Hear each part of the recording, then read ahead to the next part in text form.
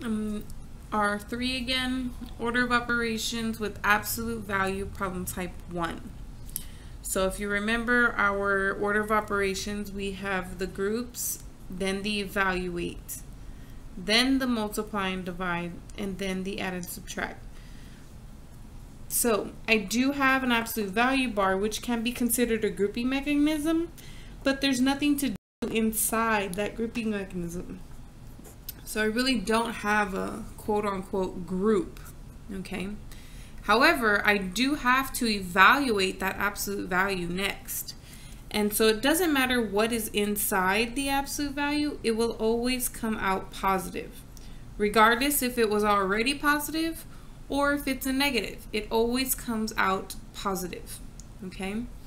Then there is no multiplying or dividing to do here, but the last thing I have to do is subtract. And 7 take away 9 is actually, oops, I don't know what was in my calculator. 7 take away 9 is a -2. Now here, you do have the absolute value bars, but notice that there is something to do on the inside. So in this case, the bars are considered a group. And if I work that out, 7 minus 2 is -2. However, I still have the bars around it. So when I evaluate this, remember, it doesn't matter what is on the inside, it will come out as a positive. And so in this case, we end up with +2.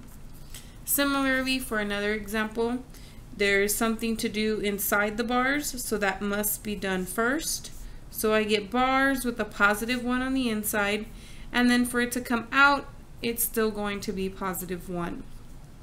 Here, there's nothing to do on the inside, so the next step is to evaluate this, and the absolute value of -6 is +6, and if I add 7, I end up with 13. And so those would be the two responses here.